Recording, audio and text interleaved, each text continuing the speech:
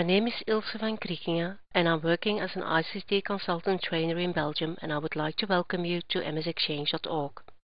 In this video tutorial I would like to show you how you can take advantage of some built-in Exchange Management Shell scripts to set client permissions on public folders in your Exchange organization.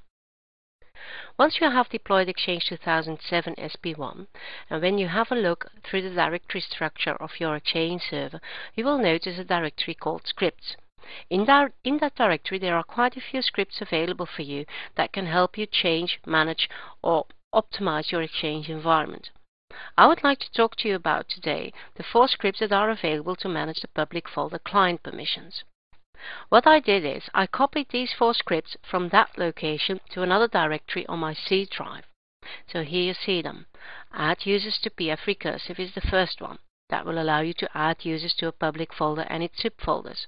The second one, remove users, will actually allow you to remove a user with a permission from a public folder.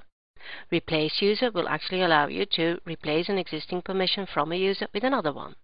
And the last script will allow you to replace a user with another user, thereby keeping the same permissions. So let's have a look. When I check my public folder organization, get public folder, I'll ask him to give me an overview of public folder 2 and give me the subfolders. And I want him to show me the public folder client permissions that have been given on that particular public folder. When running this single line, I can see that on PF2 there is a user called Andy that has owner permission, and I can see that there is a subfolder where Andy has got owner permissions as well. I would like to add Kevin to the list. So what I'm going to do is I'm going to say, okay, add users to PF recursive I don't need to specify the extension PS1 because he will know that. He will look in the current location to find that script. I need to specify 3 parameters. The first parameter is the one that I need to use to specify that I want him to add permission to this public folder and all its subfolders. The other parameter that I need to use is user, because I need to specify the username that I would like to give permissions, which is in my case Kevin. And then the last thing I need to do is I need to add a parameter called permissions, where I can say, okay, I want you to give user Kevin on that public folder and all the subfolders the following permission, and let's make him an owner as well. I can specify a permission as a role, owner, creator, reviewer, contributor, or I could specify specific access rights like create items, read items, and so on. When I press enter, he will simply do what I ask him. So by running the script, he will actually add a user to that public folder and all subfolders, as you can see when I request the permissions again. The second script that we can use is remove users. We can actually use a script to remove a user from a public folder and all subfolders.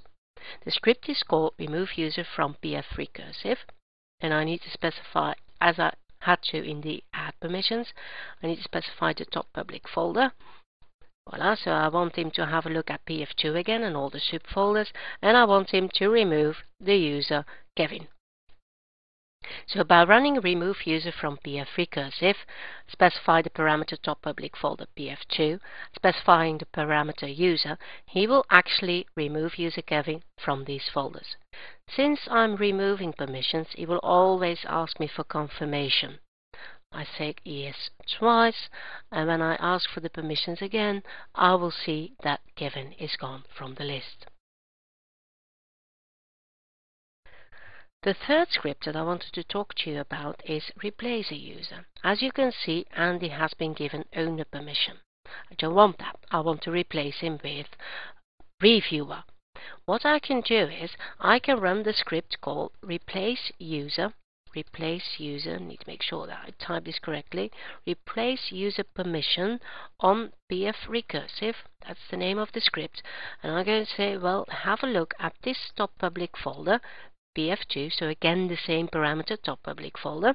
I want you to have a look at the user Andy, and I really do want you to replace the existing permissions with the permission of reviewer. When I press enter, he's going to prompt me and he's going to say, hey, you're going to remove for that user the current permission. If you say no, what he will do is he will outreave you to the owner access rights.